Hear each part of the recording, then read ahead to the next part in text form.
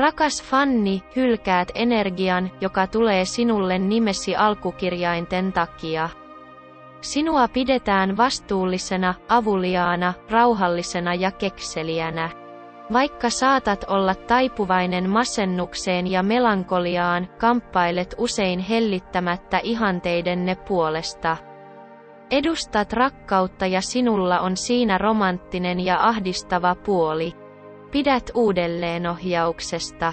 Sinä loistat kuin aurinko ympärilläsi. Mutta joskus voit olla kuuma, olet taipuvainen räjähtämään milloin tahansa. Olet onnekas ihminen. Olet nöyrä ja luotettava. Havaintokykysi ja päättelykykysi ovat korkeat. Sinulla on supervoimia ja olet varovainen. Sinulla on herkkä, tunteellinen ja hauras mieliala. Etunimesi Fanni luo itsenäisen, suoran ja käytännöllisen luonteen. Haluat työskennellä itsenäisesti tai johtaviin tehtäviin, joissa sinulla on mahdollisuus organisoida kiinnostuksen kohdetta ja joissa päätöksiäsi huomioidaan.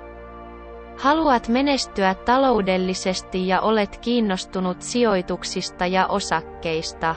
Koska olet luonteeltasi johdonmukainen ja vakaa, olet päättäväinen, kyvykäs ja tehokas.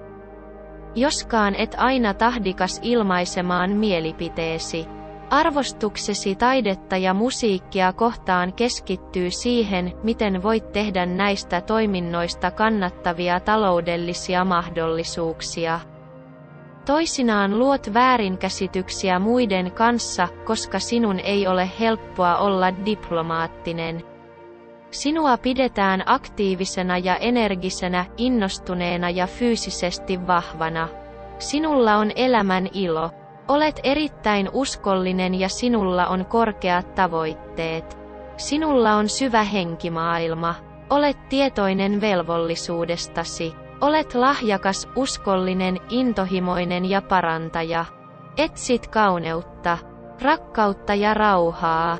Toisinaan saatat haluta hiljaisuutta, tyyneyttä ja yksinäisyyttä. Meren rannalla ulkoilu rentouttaa henkisesti.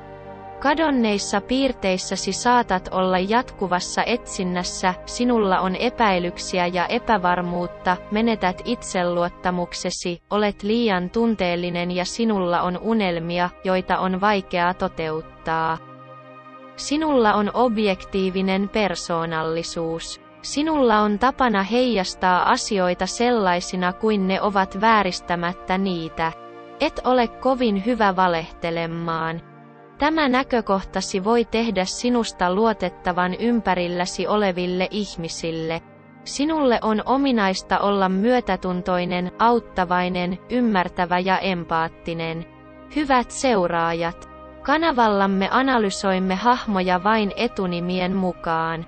Määrittämällä sukupuolen ja kansallisuuden tiedot voit kirjoittaa meille nimet, jotka haluat meidän analysoivan. Jos haluat tietää muiden nimien ominaisuuksista, älä unohda tilata kanavaamme ja tykätä videoistamme.